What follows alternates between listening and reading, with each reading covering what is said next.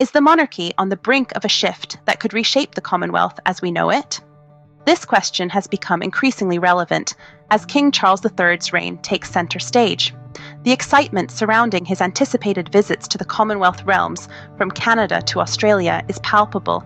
Yet, these plans seem to be fading into the background, overshadowed by the King's health concerns and the intricate ballet of international diplomacy.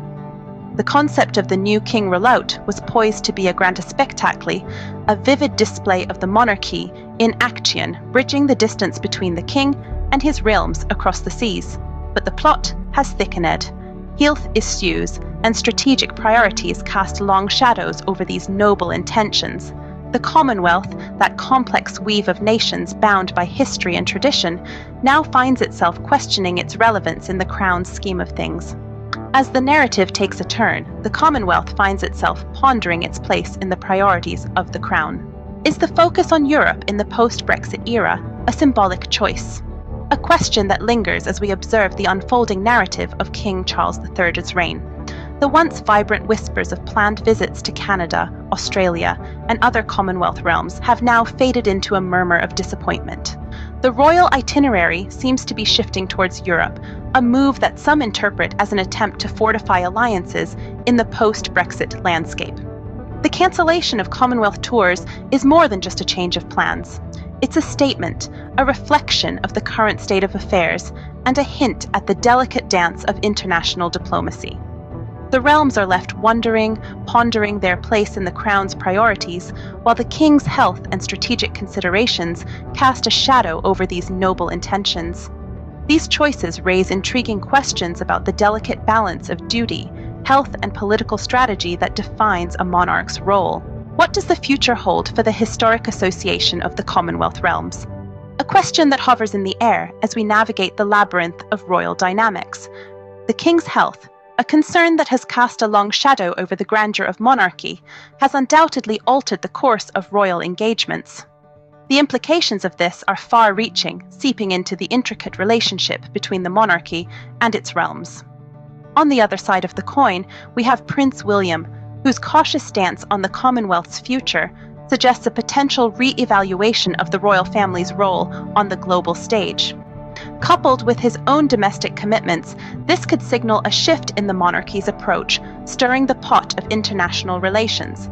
Then, there's the looming potential for realms to consider their departure from the monarchy, an idea that would have been unthinkable a few decades ago. The Commonwealth stands at a crossroads, contemplating its identity and cohesion in a world where the traditional ties that bind are under increasing scrutiny. This moment of transition for both the monarchy and the Commonwealth is underscored by the cancellation of royal tours. The absence of royal presence in these realms is not just about cancelled tours, but a symbol of changing times and shifting dynamics. As we watch this regal drama unfold, we can only speculate about what the future holds for this historic association. What does the absence of royal presence in these realms symbolize? This is a question that's been echoing through the corridors of the Commonwealth. As King Charles III's reign continues to unfold, the absence of royal visits to these realms is not merely a matter of cancelled tours, it's a symbol of changing times and shifting dynamics.